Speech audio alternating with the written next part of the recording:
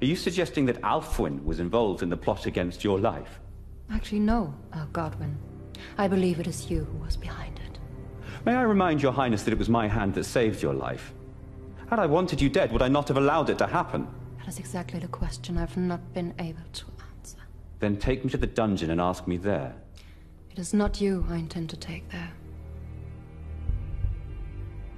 You cannot be serious. If the roles were reversed and it was your life at risk, would you not do the same thing to learn the truth? I thought so. Your Highness, I beg you, do not make Alfwyn the battleground in our differences. I have my failings, that is true, but she is innocent. Give me time to prove that to you and to find the answers that you ask for. You've had time. It is now up.